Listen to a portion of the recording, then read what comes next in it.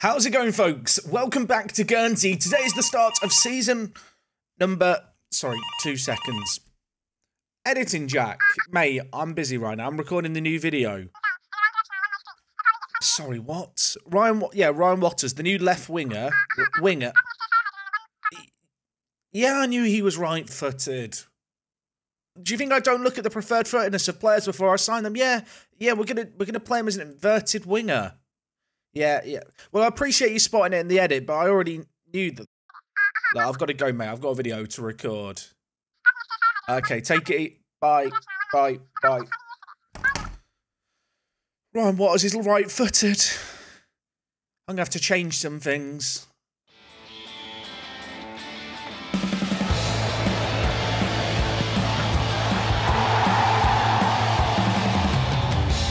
Happy Monday, folks. I hope you're doing amazing. If you didn't see yesterday's video, and I say yesterday, that's not me misspeaking, we had a transfer special on the weekend. Do go check it out. It was fun. It was a good time. And, well, you might have spotted a new vice-captain, Dylan Crow, the final of the new additions that we made, a Park to Prem hero in his own right, a set-piece wizard, and also a man who loves a red card. That bodes well when I want to play him at ball-winning midfielder. Now, I mentioned it in the intro, probably worth acknowledging. Waters is right-footed. I didn't realise this man is right-only footedness. I'm actually going to train him to play out on the right wing to see if he can learn it. Because you know what? If he's right-footed, he'd probably be quite a good right winger. But for us this year, it does mean a bit of a change in plan. He is going to have to play as an inverted winger, which I do actually like in 4-4-2s. And that does mean that outside of him, Matthew Nolan, the Northern Ireland youngster who we picked up, is going to be given some permission to roam. And as a fullback on attack, to be honest, he ticks most of the boxes. Yeah, he's lacking a little bit in off the ball, but for this level, he is an extraordinarily good player. And when I look at this team and I look at what we've got, I'm feeling good about this new season. So just looking at the pre-season preview, we are the favourites to win this league this year, and very heavy favourites. I think that's a testament to both the recruitment that we've done, but also the fact that we have moved into a weaker division. Talked about it last episode. This year we are in the Southern League Division 1 South. Shout out to our division's website, by the way, because in real life we can have a look at where all the teams are on a map versus us. Now, of course, as the crow flies, these teams are closer, which is why we've been moved divisions. In real life, it's very unlikely that Guernsey would be moved to this league because there isn't a particularly practical airport and the teams are a little bit more spread out, which of course adds to travel time. In terms of our local team this year, I think Exmouth is probably the closest as the crow flies. Maybe it's Hamworthy United. I don't know. Either way, they're both local rivals this year. This season, of course, we have 7 new players, so I'm kind of excited to see how we get on. Today, we have got games against Mangotsfield. Is it Mangotsfield? I'll be honest, we're venturing into leagues I've never managed in before. Mangotsfield United. And after that, we've got the small matter of Melksham Town in the Southern League Cup. And after that, because I'm a giving guy, Badshot Lee. The third match against Badshot Lee is going to be a grudge match because our head of youth development, Darren Bernard, he used to be a coach at Badshot Lee before I poached him at the start of last year. Alongside the league and the 2 cups that we're partaking in today, we have also got the FA Trophy this season, although that's not starting for 45 days. With us moving leagues, our board expectations for this year have altered slightly. The board want us to qualify for the playoffs. I want to get promoted this year. That is the name of the game. And of course, you might notice Mark Letitia is still here. There was murmurs of a possible takeover. Right now, he is now enjoying life at the club. And well, I'm enjoying life at the club too, because financially, after all the pre-season friendlies we got battered in, we actually have £50,000 in the bank balance. And just to recap that pre-season, well, we beat the Isle of Man when we played them on Monday. The reality is that we got battered by everyone. But then again, we did play lots of very good teams. Just going to hope that doesn't impact morale too much going into this first game of the season. So the only away game we have today is the first match against Mangotsfield, and I don't want to judge the football club, but when I zoom out the map slightly, Cleve Rugby Club is shown on the map longer than the football club, so maybe this is more of a rugby area of the world. Mangotsfield, by the way, for people wondering, I guess it's an area northeast of Bristol. Not going to pretend to know Bristol particularly well, but it's in the southwest of England. I wanted to take a close look at the stadium, but we can't do that today because Street View only lets me get so close. So, as is customary, we'll go to the closest part we can. I think we're in the right place, everyone. Enjoy a family visit to the ground. Enjoy watching them get battered by Guernsey. I will say, look at this. Very, very picturesque stadium looking over the wall, isn't it? Look at that. That's proper non-league footy right there. I love it. So for this game against Mangotsfield, we have a full strength team selection, which is a really good spot to be in. Of course, this is the first match in a competitive game, at least, playing this 4-4-2. Kind of interested to see how it gets on. Keep a keen eye on Livingston out on the right-hand side. Added a face to the face pack with his mug on it. Great player, Gibraltarian international. Keen to see how he does out on the right-hand side for us. And of course, Pasal, a man who has signed a 3-year deal. A partner in crime for Williams at centre-back. Both players in the Media Dream 11. I think defensively we should be outstanding this year. If now we concede a load of goals, just ignore the fact I ever said that. I don't want to alarm anyone. There's a kick-off highlight right away, and seeing Dylan Crow's first touches the ball, it's given me a warm, fuzzy feeling inside. Of course, when we play at home, we are going to have our massive pitch to work with. We have a very athletic squad, a pretty hard-working squad. With the system that we play, I want to make sure that we're using the entirety of the pitch. And well, we're going to hopefully see some of that in this match here. We have a great team on paper. Now it's about pulling it all together after what I feel like was a really good pre-season in terms of acquisitions, in terms of the whole transition to the new system. It's not an easy thing when you're building a squad in Football Manager to go from, say, a formation with no wingers to a formation with wingers. Well, speaking of wingers, here's Livingston from one side to the other. Watters, I mean, the wingers nearly made magic happen. Throw in on the far side. Johnson playing right back. Gives it to Livingston, who tries to get in across. It's blocked away, but Dylan Crow is lurking there, putting the defence under pressure, and while forcing a turnover, Purcell puts in a crunching tackle, but the ball is still with Gianni. One thing I've not mentioned, actually, is the fact that we have a new Football Manager update for this season. This is my first match with Guernsey in a competitive game in the new match engine. Whenever an update happens to Football Manager, I'm scared that stuff's going to happen differently. Dylan Crow has put it on a plate for Scott Williams. You know what? It can be a little bit different. I've actually changed our set piece this year, so we're doing back post corners because the near post corners weren't doing anything. And I'll tell you what, I feel like I've been rewarded for that change. I know I will now inevitably be asked about the set piece that I'm running. This is the current set piece I've got. The taker is aiming for the back post where we have Williams waiting. We have a striker on the far post. We also have our other centre-back marking the goalkeeper. And well, I don't know if this is now a stroke of genius or maybe we've just got very lucky. I've got to be a little bit wary of the counter-attack here, although with tackling like that from Johnson, maybe we need not worry. He gives it to the goal scorer Williams. Now with Dylan Crow, Vaughan playing that deeper centre mid role for us. Didn't really pick out the most ideal pass there, but we've managed to win back the ball, and immediately it's back into the wide areas. It's back with Livingston. He's going to dink it towards Forbes. Options in the middle. Can he pick one of them out? He can. Ryan Watters is there. The man who moved down from Scotland. He's arrived on the sunny coast of Guernsey. And with that, he's given us a 2-goal lead. Really, really nice build-up play. Kind of nice to see immediately, it feels like, the players in those wide areas making stuff happen for us. Of course, Watters playing as an inverted winger, he's getting into the box a lot there. I'm liking what I'm seeing. There's now a kick-off highlight. I mean, if we get a third goal now, I'm gonna party. I don't know what else. What could I do if we get a third here? Answers on a postcard. Williams, the goal scorer.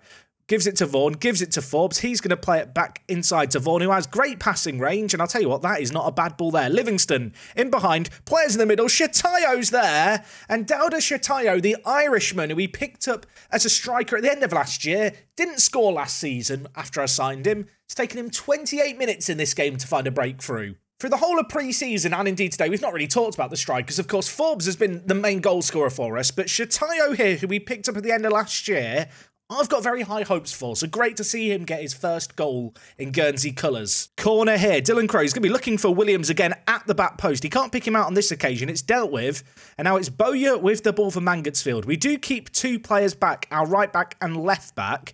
That said, we need to get back and, well, try and create a defensive shape of sorts, because this is an absolute shambles of a defensive unit right now. Thomas inside, Gianni hits us on the counter-attack. There's someone at home, isn't there, who was busy plugging and playing in my corner routine you saw earlier. Now you're undoing it. Now you're sat thinking, well, maybe it's not so good. I'm beginning to wonder the same. I mean, we've had 4 goals in the first half. We could have another one here. Dylan Crow over it, and it was never going in, was it? Purcell nods it away. Nolan at left back. We've not really said his name too much. Ball dink forward towards Shatayo. Could he get his second of the game? He's through. He's hit it. The keeper saved it at an impossible angle and into the side netting. We've been by far and away the better team. They've had 2 shots on target all match. It's been dominant. Very, very happy with what I've seen. One of the easier kind of team talks I think I'm going to do all season. Dylan Crowe on a yellow card. As much as I love this man, I'm not going to gamble on it. We're going to bring in Grooms. And you know what? We're going to use this as an opportunity to try the deep line playmaker on defend with the advanced playmaker on support as a centre mid setup. I feel like they are the best two roles for Vaughan and Grooms. Don't quite know how well it's going to function together. There's definitely been years in Football Manager where it was a good combo. Something I would like to trial throughout this year. And well, you know what? We had a great first half. Hold on to the memories of the first half. This second half, I don't think there's been a highlight yet. If you were trying to get out of the car park at Mangotsfield early by leaving the game with 5 minutes left, maybe hold your horses because there could be more here. They've got the ball, though, in the middle. Haunton plays it forward towards Cavell, who's in behind. Is he going to finish it? He is. It's 3-2. Should I be scared? This was very, very simple for them here, wasn't it? I don't want to judge Johnson there, but he has not tracked his man. And actually, to be fair, the finish was quite nice by Cavell. But, well, 3 minutes left. It's 3-2. I don't want to go more defensive, though. I feel like we've played well this game. Why have I not gone more defensive? There's another highlight. Everyone remain calm. Grooms gets it away from danger. They are committing men to the attack now. Both wingers and wing-backs on either side for them, playing it forward. And I should have gone more defensive. I should have gone more defensive. Gonna be honest, thought the game was over at 3-1 with 3 minutes left. It's not. There's not much time in this game to change anything too drastically, but you know what? Our two starting wide men can go higher up the pitch. I'm going to give them permission to do it. Vaughan, get into that centre attacking mid position that you play oh so well. Johnson, full back on attack. In possession, more direct. This might be a mistake, but I want to get the win. 5 minutes of added time. Is there a late highlight? No. No, there's not. It finishes 3-3. They scored 2 late chances. I feel like we've got very unlucky today. You know what, though? This game was played on a Friday for some reason, and because of that, we're the only teams that have played, and because of alphabetical order, we're top of the league. Sing it from the rooftops. Let's look at the positives. First game of the season, we've not lost, and we have got so many new players coming into the team. There is going to be a bit of a team cohesion gelling thing as we try and get players together and on the same page and play in this new system. Rome wasn't built in a day. Guernsey, I'm hoping isn't going to take all season to build.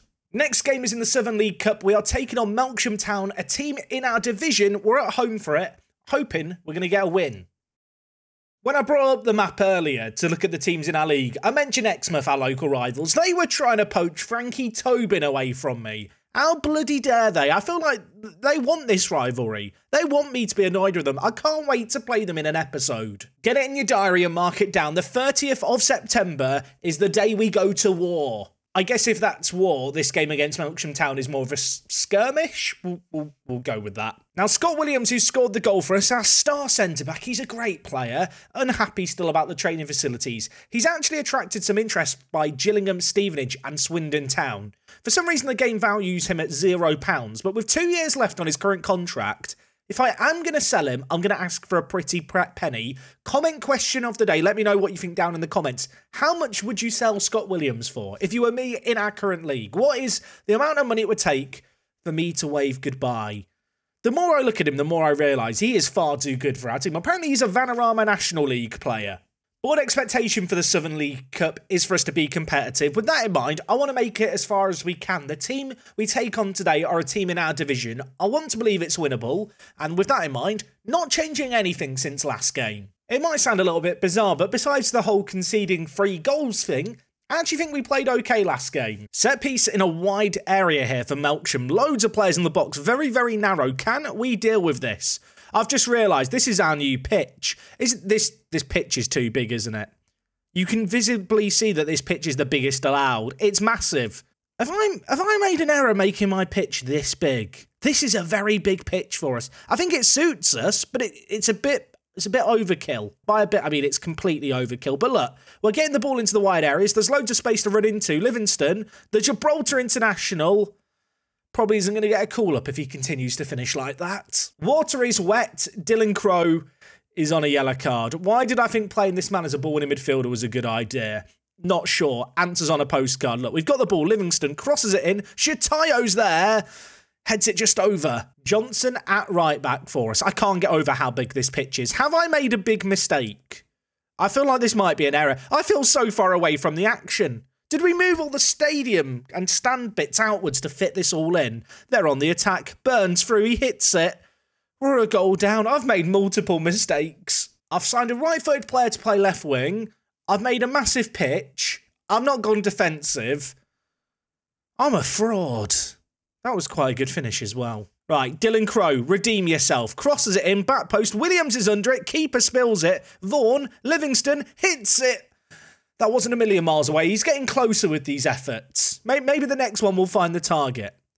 I want to believe that having scored 3 goals last game, we've got goals in our locker. We want players heating up. There's no worse position to be in as a manager than when you don't have goal scorers. We showed last match, that we could get goals. I need to see goals here. Livingston, down the wing, lays it back to Johnson, who's going to cross it back post. Shatayo is under it. Forbes tries to win the second ball, battling away. Vaughan mops up the pieces. Great ball forward to Livingston. He heads it inside. Forbes is there. Welcome back, Tyler Forbes, my friend. First goal of the season for him, our top goal scorer last year. The British Virgin Islands international catching on fire early this season. It's what you want to see. Vaughan did really well here with this ball across. Livingston, great little header in. And then Forbes just smashes it into the top corner.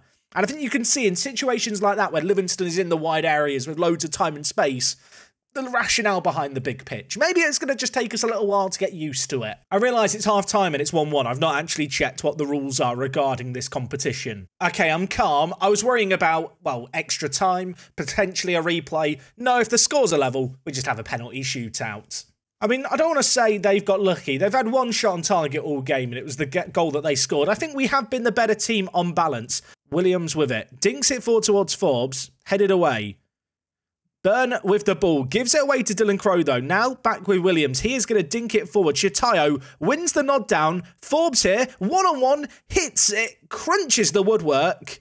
Melksham are holding on. But they have now got a set piece. Hopkins is going to whip it in towards the back stick. It goes over everyone. Purcell should be able to mop up the pieces. The left centre-back in unfamiliar territory, but a good ball forward there. Livingston, little give and go with Forbes. He was played onside by the right-back. One-on-one. There is so much time and space. They are all slow at the back. I don't know what I'm witnessing. But it is 2-1. Do all their defenders not know the concept of sprinting? Was that them running at full speed? Maybe this big pitch is genius. You know, if all these old non-league players can't keep up, we'll just have all our pacey players get forward. Forbes, Shatayo, plays the ball across, and if that goal is scored against me in FIFA, I'm livid. It was sweaty as hell. I don't care. I don't like Dylan Crowe on a booking. He might be having a good game. He's coming off the pitch. Purcell on a booking as well. Deserves his yellow card, but we'll keep him on. Ellis Johnson. It's not been great at right back, so I'm going to bring in Toby down and move Scott Williams to right back. I should go more defensive as well. You know what? We're just going to go to a positive style of play, lower the tempo, shorten the passing. We don't need to overlap quite as much. Let's just see out this game for the last 5 minutes. Or maybe let's get another one. Williams now playing right back. He looks so far away on the far side of the pitch. I need binoculars. He's taking his time with the ball in his hand. He gives it to Livingston. Groom's now with it. He is going to cross it to Shatayo. And I'll tell you what, Shatayo's been at the heart of everything we've done in these first 2 games. Watters picks up the ball. They are committing more and more men to the attack, Melksham, and with that, opportunities are going to arise to get in behind. Forbes is in behind. Can he finish it from here? Difficult angle, it's blocked. Hilton makes an attempted save. And I'll tell you what, he might not have saved it. Give the keeper a 10 out of 10 for the effort there. It's 3-1. It's game over. Anyone else feel just a little bit sad for their goalkeeper here? This effort here, I mean, if he tipped that over, it's one of the great saves in world football. Sadly, won't be remembered in 2 weeks because went in the back of the net. Full time here, game finished 3-1, fizzled out in the end. We killed off the game by just holding on to it that little bit more. You can see, looking at the stats, we were by far and away the better team. Forbes picking up a 9.9, maybe a little bit slow in the previous game, but in this game here, picking up things where he left off. I say slow last game. He got an 8.0 last game. He played quite well last match. I was also very, very impressed by Livingston out on the right-hand side. Got an assist to his name, an 8.4 rating. Hopefully something we can carry into the next match. Next game for us is in only 3 days' time. Badshot Lee, it's the FA Cup extra preliminary round because apparently they needed 2 preliminary rounds in the FA Cup. Of course, a competition this that if you go far in, you can make some good money, you can get a bit of hype going and really help the club. With that in mind, it's a competition we're going to be taking very, very seriously. They are a team that play in the league below us. Hoping this one's going to be straightforward. Okay, final game today against Badshot Lee, and bizarrely, there's a temptation to rotate things around, but I think I am going to keep the team unchanged. We do actually get a couple of extra spots on the bench to add, well, a tiny bit more depth and coverage, I suppose. Worth noting that, of course, with us having so many pay-as-you-go players, where we pay them if they play games, but not otherwise, I don't really want to rotate them into the team, because that costs us a bit more money at the cost of, well, playing a weakened 11, which I'm not really a fan of doing. So with that in mind, third game in a row, no new injuries, no changes necessary. I am a little bit concerned that the further we go into this season, the more tired my players are going to get, because with this massive pitch, there's just a lot more running around to be done. Man to watch out for in this Badshot Lee side is their right back, Max Drake. He is a New Zealand under-17 international who has a rather interesting career of travelling around the world. Yeah, he could be a little bit of a threat for us. I say that, our team is better than him in every position, so we should be winning this comfortably, but that's not how Football Manager works. Although, maybe today it will work like that, or maybe Mackenzie Lyle's just going to kick the ball straight to them. Williams mops up the pieces, tries to pick out Shatayo. Of course, Shatayo, an absolute mammoth of a man. He is going to win everything in the air when we look to go long. And while looking at him, look at that run, plays it inside, Forbes finishes it. Forbes and Shatayo, name a more iconic duo. I'll wait. Badshot Lee on the back foot, looking to go long. Nolan is under it. I'll tell you what, the left back didn't play great in our first game of the season. He got a 6.2. He's been a slow starter. Keep an eye on him. And well, as I already mentioned, keep an eye on Shatayo. It's his third goal of the season. Is that 3 goals in 3 for him? I think it might be. That was a really good finish. Nolan winning the header. Vaughan picking it up in a really deep area. Gave it to Waters. Takes that touch. Dinks it forward. Shatayo, 1 touch to take it down. A second to slot it into the bottom corner. Half an hour played. 2 goals to the good. Half time in this game here. 2-0 up. We have been massively in control. They've had 2 shots. 0 on target. Bad shot by name. Bad shot by nature. That was awful. Let's get into the second half. Now, I've paused things here on this set piece. I don't want to criticise my players. Not sure what this positioning is for the free. Any ideas? What is this? What are we doing? We did not practice this on the training ground. At least we're not going to be caught out on the counter-attack now that they've got the ball. Livingston wins it in a wide area. Can he take it forward? He can. Turns on the afterburners, bursts through, and I'll tell you what, if he'd finished that, it might have been the best goal of today's episode, of which there's been a hell of a lot of goals. We've had 8 goals in 3 games. Maybe something to happen here. Get your binoculars out. Crow's out on the far side. Let's go bird watching. Ball headed away out front of a corner. He had one on the other side. Now he's got one on the near side. Dylan Crow. Can he find Williams at the back post? Is this new corner routine overpowered? No. No, it's not. Dylan Crow, free kick. Keeper's off his line. Go for the shot, son. He's like 40 yards out, plays it forward cleverly. That must be Tom Cleverly. He's now found his level, heads it away. Forbes takes down the ball, keeps it in play, options in the middle. Waters is one of them, and he's kicked it straight at the keeper. Dylan Crow in possession, bringing the ball forward, lays it to Shatayo, who plays it forward to Forbes. Lovely link-up play yet again. I thought there was about to be a finish at the end of it. I don't know how we've not had more in this game. Maybe another chance here. Ball dinked towards Shatayo. It feels like the game plan today is kick it at head height to Shatayo, hope that he can nod it down to, well, Forbes or anyone else running around him, and maybe we'll score off the back of it. As far as game plans go, I feel like it's been quite highly effective. Maybe another chance here as well. Livingston, options inside, Forbes in acres of space. Shatayo's there as well, and oh my word, don't give it to him at head height, give it to him on the half volley. He's offside. It was a really good finish too. 15 minutes left in this game. Probably should rest some of the players given the amount of running around they've done. We're going to bring in Luca Davidson. Of course, Luca's here, a player we picked up from the non-leagues of Scotland. He's moved down for £30 a week. I promised he'd be a regular starter. He's not started any of the first 3 games of the season. Tyler Forbes has been a bit quiet in this game, so you know what? We're going to bring in Ollie Thomas as well. And, well, I'm hoping that with 10 minutes left, there's not going to be a late twist. They're not going to get 2 late goals. Not that we'd ever concede 2 late goals, of course. We've kept a clean sheet. We've scored 2 goals. We've been in complete control. And yet somehow, I'm somewhat disappointed about how that's played out. An XG of almost 4. On another day, this kind of finishing would cost us. Today, though, is not that day. A really convincing win. And despite not winning that opening league game of the season, I'm pretty happy with how the start of this season's gone. And for winning that preliminary round, £1,120,000. We're earning the big bucks. Going to continue to hype him up. Shatayo scored in every game we played today. He is massive. We are massive.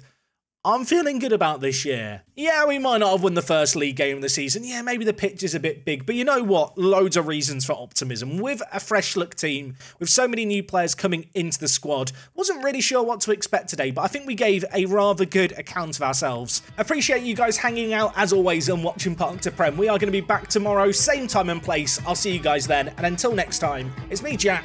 I'll see you on the next one. I'm out.